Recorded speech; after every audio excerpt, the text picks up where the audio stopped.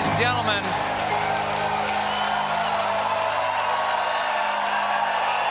I feel the same way. I feel the same way. Ladies and gentlemen, my first guest tonight is an Emmy, Grammy, and Academy Award-winning legend whose new memoir is called Homework. Please welcome back to The Late Show, the practically perfect Julie Andrews.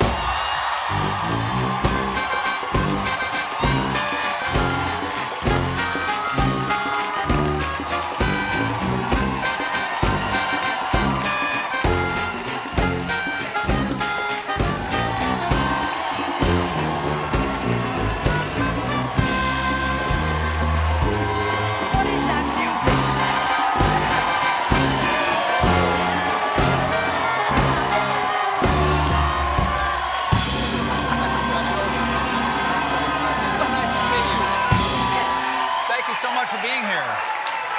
It is a pleasure to see you again. No, it's so lovely to see you too. Well, I've had the opportunity to speak to you several times. Yes. We've spoken backstage a couple of times. We've sung together. And still, the first question I want to ask you every time I see you is, wow.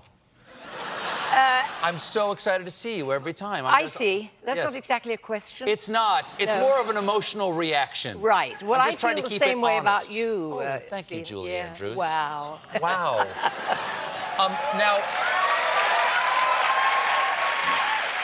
Now, the film that propelled you to your first fame, really, internationally, was Mary Poppins. First film I ever made. Oh, first film, but you won an Oscar for that, right?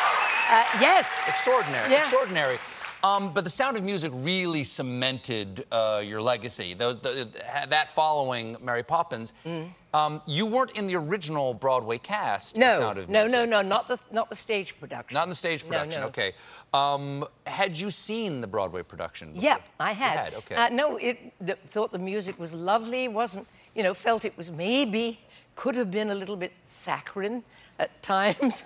And really? when they well think sweet? about Maria it. Was a little too sweet for you? Well, 7 children and the Alps, supposedly. Beautiful music, gorgeous music. Sure. And helicopter shots? Well, that's in the film, yes, a lot of helicopter shots. But I thought it could have been with the real stuff outside, the real Salzburg, very, very oversweet. But everybody on the film wanted to make it as stringent as possible, including lovely Chris Plummer and our wonderful director, Robert Wise. And when you say astringent, you mean like take some of the sweetness out of it? Yeah, take some of the saccharine out of it. Okay. And just, just try to kind of make it as real as possible and not too sugary, really. Right, because there are Nazis in it, and that usually... I find that to be a dash of vinegar in a lot of stories.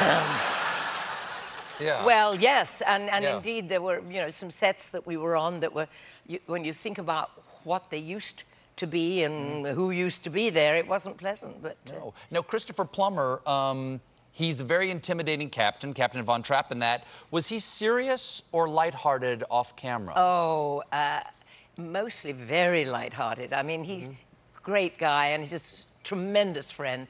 And we've just stayed friends over the years. That's nice. Love seeing each other. And he was the glue that held the whole thing together, I think. Well, he gave it that strength and was very kind to work with. And I loved what he did in the film. Can you tell me, this is, of course, one of the most, somewhere in my youth or childhood, this is, of course, one of the most famous scenes in the movie, the two of you in the gazebo. Can you tell me about shooting this? Yeah, you know the story. I know you do. Well, it's show business, Julie. Of course I know the story. I hate to give away such a beautiful, wonderful scene, but they lit that scene because it was a gazebo. They lit it with huge, what they call Klieg lights, which are very strong spotlights. So it wasn't always in silhouette? No, not at all. This is what I'm getting to. Yes. Patience, dear lad. No, patience. Yes. This is me. This is called setting you up. I'm setting you up, darling. Anyway, eventually all the lamps were tipped down to give shafts of moonlight. And what happened was that the carbons that were rubbing in the lamps began to groan and moan, and it seemed like a terrible comment on our acting. You know, when Chris was saying, "Oh, Maria, I love you," we go, "Aww." and other extremely rude noises. Well, after a while, you know, they put new carbons in, still it did it. And finally, it got so bad that I could see Chris's eyes creasing a little, and I giggle at the slightest thing anyway. And Bob Wise realized that we were impossible, closed the set, we went to lunch. I prayed that I wouldn't giggle anymore because I was. It's very hard to be nose to nose doing a love scene and having these awful raspberries coming at you from... So it was somewhere in my youth and child... That's exactly right.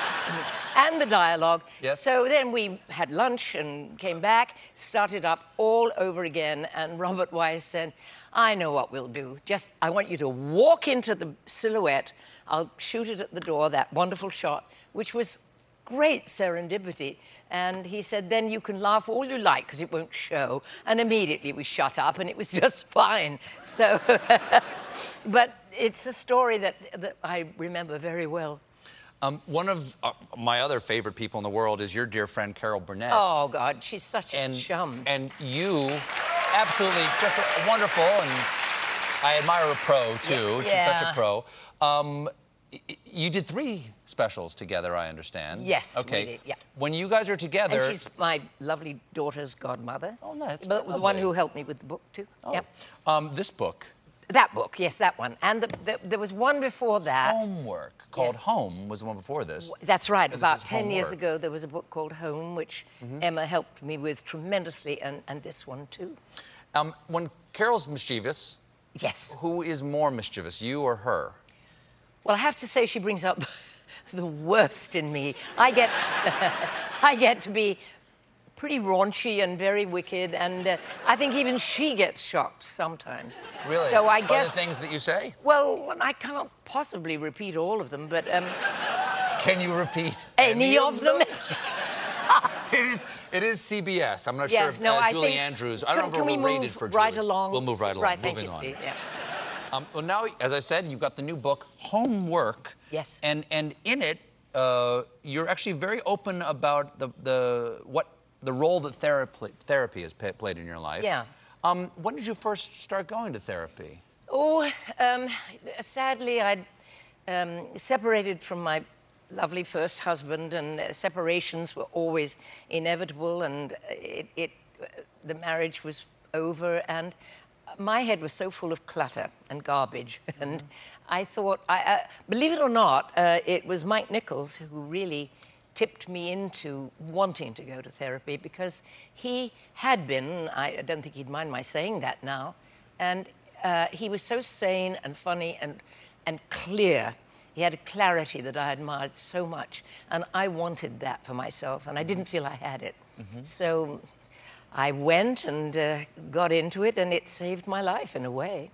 Why did you want to share that? What was that important for you? But the truth is, Stephen, why not? If it helps anybody else have the same idea. I agree. Yeah, and